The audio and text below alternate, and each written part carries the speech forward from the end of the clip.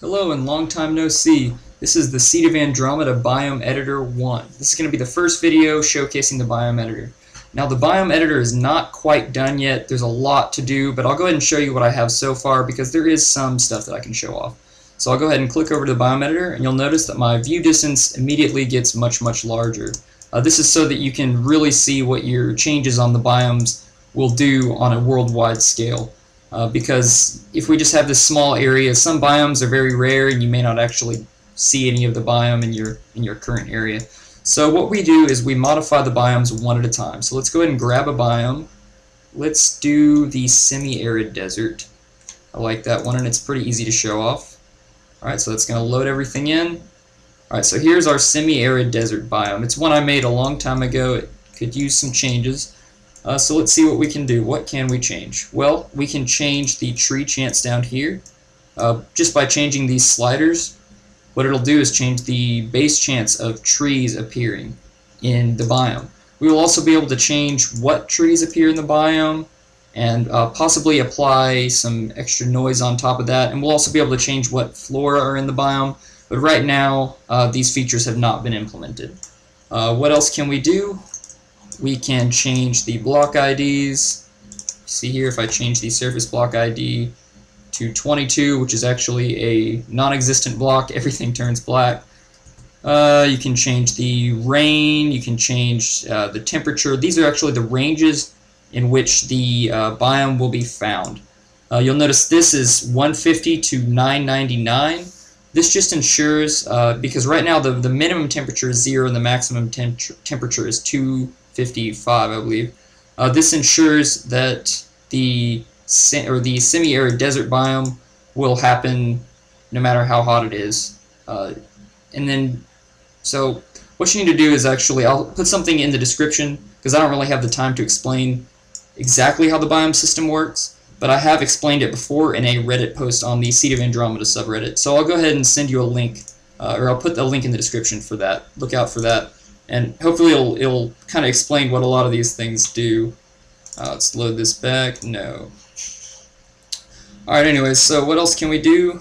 Let's fly up, change some things. Now what you're seeing here is this kind of pinkish, reddish part is where all of the sand, all of the red sand is. And this means that this is where the biome actually exists.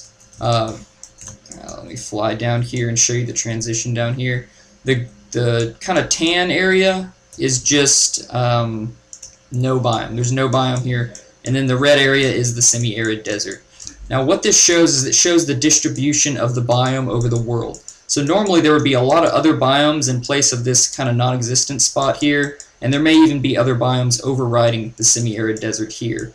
But we can actually, let's see, actually let's not mess with that.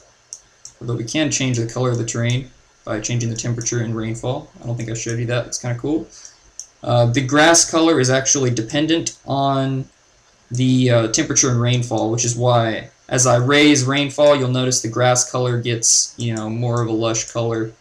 Alright, let's go back down. See, once we got to 80 or 90, we went outside the bounds. If you'll see down here, rain 20 to 95, that means the biome is not going to appear anywhere else but in the range 20 to 95. So since we have rainfall 98, which is across the entire world, you will see no biome. So let's go back down into the range. That should do it. Now, so what about this? Like, how do we change this? Well, to do that, let's fly up high, and let's modify the distribution noise function. This stuff right here is outdated. Alright, so this is the noise function changing screen. I'm going to be using this, well, you will be using this to change lots of different noise functions. Now, what is a noise function? That is how terrain is generated.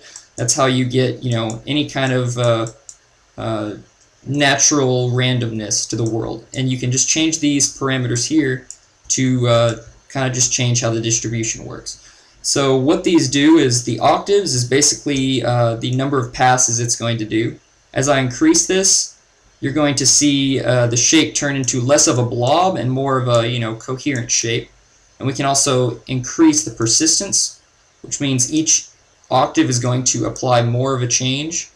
We can do things like that. So let's lower it back down to about where it was. The fewer octaves you have, the faster it's going to generate. Though since this is two-dimensional noise, it's still going to generate fast even if you have 12 octaves. Alright, so we can also change the frequency. As I move this frequency slider, you'll notice the higher the frequency, the more wavy it is, the more little patches you get. Which kind of makes sense if you know what frequency is. If you've ever looked at a sine function, cosine function, the higher the frequency, the closer the waves are together. So let's move that back down. We also have these two, which are a little bit more complicated. And I understand a lot of this is going to seem very complicated to you. Eventually there'll be some good tutorials on how to do this, and I'll probably put some videos out really explaining how to make biomes. But what this does, these two things, is it determines the distribution of where the biome exists. If we set this occurrence low bound to 0, then it's going to exist almost everywhere as long as temperature permits it.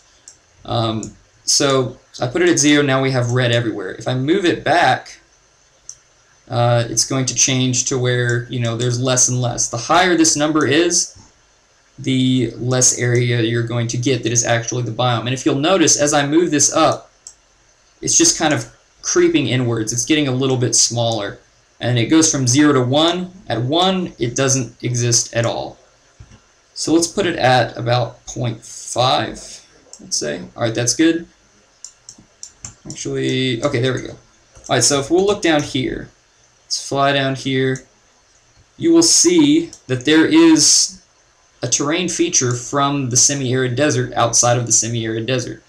We are having a little plateau shape, but really the plateau shapes are only being created by the semi-arid desert. And if you notice on this transition right here, it just kind of slowly gets smaller and smaller. Now what's causing that is this transition length. This is how we interpolate between the semi-arid desert and everything else, basically. If we make this 0, there's going to be no transition.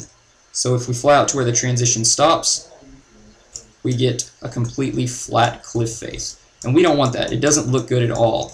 So we can just increase this transition length. If you look at the stuff in the middle here, as we increase this transition length, that stuff is going to actually get a little smaller, and we're going to get less and less of the biome. Because the interpolation is causing the biome to not always appear there. If we lower this, we can get the biome to appear, more where we want. And then we can increase the interpolation some more like this to get, a much smoother effect. You just have to use these two variables in conjunction with each other to try to get the smoothest transition that you can have, as well as having enough area. Let's go ahead and mess with another biome, the sandy desert. Oh crap. I didn't put a back button in yet. I actually just made this today. Hold on one second. And we're back. Sorry about that, guys. This is what happens when I make a video without properly testing. Anyways, we are now in a sandy desert biome that I went ahead and loaded in. I want to go ahead and show you guys real quick a minor change I made to Seed of Andromeda in the form of the lighting shaders. As you can see, now whenever the sun sets, we get kind of an orange glow on the blocks. And that is because we now have some diffuse lighting.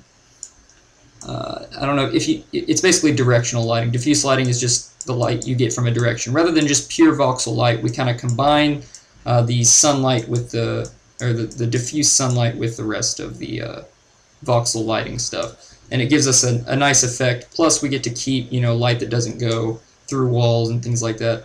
And we also get a specular component. I don't know if you can see very well. That just means it's a little bit glossier than normal. You get kind of a shine effect more than usual. You'll notice there's no sunset. The world editor doesn't actually display the sunset, but everything else is pretty much the same as it is in the normal game. Alright, so I just want to mess around with this a little more so you guys can see what all it can do. What all can it do? Alright, we can do this. The way that it got the red color in the semi-arid desert is from this right here, is we set alt color. And if I turn that to 1, then whenever I change these sliders right here, nothing's going to happen.